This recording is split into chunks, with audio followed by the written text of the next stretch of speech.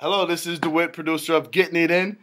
Yo, what up? This is Chris Cooley, and I'm with Jon Ceasr, the one and only. If anybody tell you any difference, they the phony. You know, we doing it real large in Buffalo. I'm on the Dewitt show, Dewitt Lee. You know, I'm with my man. He holding it down. We doing big things in Buffalo. That's what it is. Word. Oh, and definitely Naughty. You know, we in Buffalo. We, you know what I mean, recording. That's right. I heard you did the Get Rich or Die Train with 50 Cent. I didn't do it. You know what I mean? Like, I was like a background in it. You know what I'm saying? I wanted to be 50 Cent. Yeah, could you tell me how you collaborated on that film? Well, basically, you know, I was like living up in Canada, and I was trying to make money. My boy Dewitt let me know that is this audio gonna mess up? Yeah, you good. You good. Okay. Don't even worry about that. That's You know, background. This Buffalo, you know how they do. Nah, we official. We professional, definitely. I feel you. All right. So the Get Rich or Die Trying, you know, I mean, it was a background role. I don't even think you could see me in the movie. But if you want to see something with me in it, not just in the background, you know what I mean? You gotta check out the Romans movie coming out 2013, Knuckle City Films. I played Big Earl in it. My whole life, my ultimate passion was to serve God.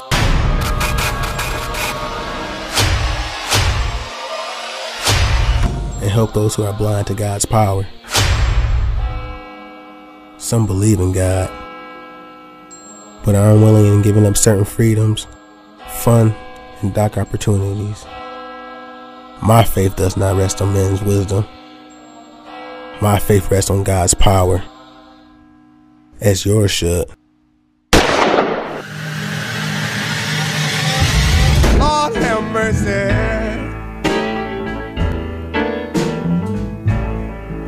Lord have mercy on me.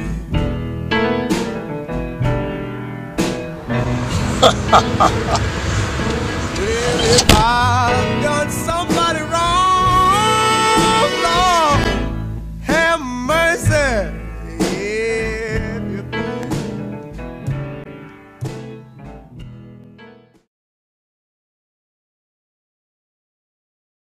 Working on, you know, I got a project coming out that we're shooting right here. It's called The Romans. Right. Through Knuckle City Films, I was blessed to get a leading role as Earl Roman, and I'll tell you a little bit about the movie.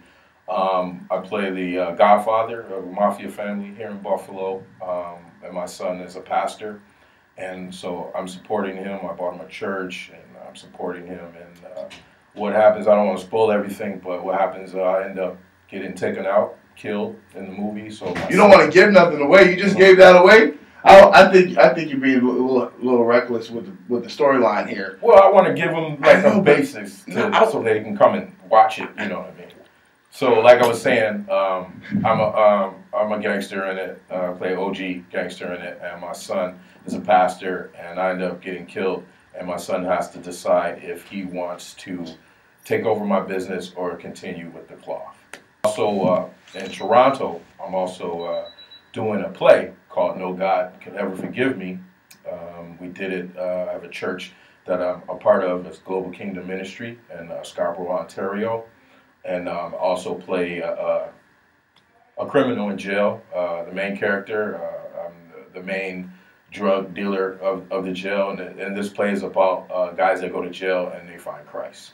So very good, very blessed, very good to be a part of two immaculate things that's going on, and also Queen City, which was shot here in Buffalo with Vivica Fox. I have a part in that. That will be premiering November the 4th at UB. You can go on and check my Facebook and get all the information for that. That was directed by Peter McGinnis Jr. And so, you know, I have a lot of things that's going on, and, you know, I wanted some serious roles because a lot of people just know me for the comedy, but now I believe people will be able to see a different side of Jon Ceasr. I have jokes, but I also, like I said, you kill people. You also kill people. I graduated from performing arts, you know. So you got diversity. Yes. That's beautiful. That's beautiful. Speaking of diversity, when I think of the word diversity, I think of Toronto, and I know you mentioned, you know, some work in Canada. Mm-hmm. You know, that whole experience deserves a book. And well, I mean, think about it. You know, I mean, just think about all the different things and anyone has made the transition from here to there, you know, really can create some kind of leave a legacy of what we both, you know, had to endure. You know, I'm encouraging you to do a book because I know I'm in it. Like chapter one of the somewhere I'm in it. Somebody got to spell the words right. Somewhere I'm in it because if you're going to do an autobiography, certainly, you know, I found myself in it, and you know, I was happy to watch things happen, and tell a little bit about, to the people who are listening, about stepping into you know, a world where you may not see a familiar face, you may not be a recognized face, but you have a drive inside that propels you to move forward. Well, I mean, through the grace of God, that you know, I met Brother Dewitt, and you know, some of the things that I was booked up there, that he booked me, and a lot of comedy spots, and he helped bring me to the Lord, you know, because he got saved, and you know, I followed in his footsteps and got saved. And yes, it was very hard because I wanted to be the first, you know, actor comedian to go to Canada to actually make it. A lot of comedians come from Canada and they come to America and they make it. And you know, I wanted to be that first one to go to Canada to actually make it. There's a lot of filming, you know, that I did up there, background scenes, you know, background work that I did up there. But it was very hard. It was hard. Dewitt could even tell you, I was homeless for a bit up there. I stayed in his office, slept on his floor, and like through the grace of God, you know, like I said, he brought me to God because he got saved, and you know, it's the first time I ever really tried to follow a man, and I followed him, and I got saved, and you know, just been going strong ever since then.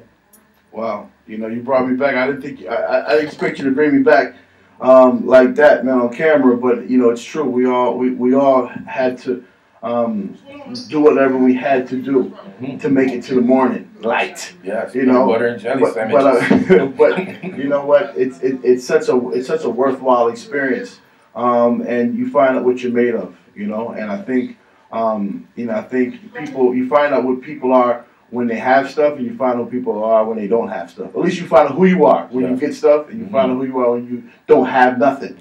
Nothing. You find out what you're made of. I had Nathaniel, you know. So now, you know, and you talked about doing some films. I know The Hulk was one of the productions. And yes, Man of the Year. Yeah. You can see me in that with Robin Williams. I did a lot of background work up there, the 16 Blocks, play a cab driver in that. Get Rich or Die Trying. I'm one of the technicians by the speaker. You might not notice because it was so dark. Man, there's so many stuff that I did up there, and I actually wasn't supposed to be working like that up there. You know? I think we're gonna stop right there in regards to talking about what we had to do so we can get it in. All right. But you know, I do appreciate you bringing us back to a Christian focus, because this is getting it in, and this is about Christians on the grind for the gospel. So you know, I know there were a lot of days where you really felt charged to incorporate the gospel in your work. And you know, with this play, you're certainly executing that and pursuing that. But with the stand-up comedy, I know that's something that you certainly cut your teeth in and recognized around the world for. How is that progressing and really taking a stand for God in the comedy scene like that? Well, it's really through the grace of God. I give God all the glory because He's allowed me to do Christian set. He's allowed me to go to Yuck Yucks and do a blues set. And as long as I get that message across that, that I am a Christian, a young Christian in this, I think Steve Harvey has said it as, well, that God is still working on him. So, there is some shows that I have to go to, and I warn my Christian friends not to come that night because, it's a paycheck. One of the promoters in Canada told me, he was like, I hope you're not going to get all churchy with my crowd, you know what I mean? And that really struck me. It really hurt me when he said that, but I still had to get that paper. But I'm not that nasty on stage, but, for the crowd, if I'm losing the crowd, I might, throw in a little sit on it buckle, you know what I'm saying? Or up your nose with a rubber hose or something like that. But, I try to, like I said, my personal life, I'm a Christian. You know what I mean? And you see me on screen playing a gangster or a pimp, or what have you, you know, that's just a character that I'm portraying. But if you want to come kick it with me, offset, you know, I mean, I'm a Christian, and I'm kicking the word straight to you. So how do you? So we have a few minutes left. What kind of words would you give to young Christians who are interested in the entertainment field? You know, from comedy all the way to modeling. How do they go about standing for Christ? You know, feeling obviously the you know, after the pursuit of fame and profit. You know, but how do you find that balance and what has worked for you? And if you, this will be your close, so please give it to them. Well, basically, I would just tell them to quit now and get out the business, because it's all about me right now, and let me get my money first. No, I'm just kidding. I would just say put God first, and everything will work out. If you are serious with doing this, you have to put God first. If it was not for God, I would not be here today. So if you really and truly, you know, I live and I sleep and I breathe this. But the problem I was having before was I was not putting God first. Once I started putting God first, everything, all the doors started opening up for me. So I would say modeling, poetry, acting, whatever you're doing. I don't care if you're a construction worker. I don't care if you're a bum picking up a piece of paper on the street. Put God first, and everything's going to work out. And that's from your boy, Jon Ceasr. I'm just blessed. I've been in this for like 25 years. I'm just now getting my bills paid through the grace of God. You know, you got to put God first. You got to put God first, and everything's going to work out for you. Yo, God bless America, man. We out here. One.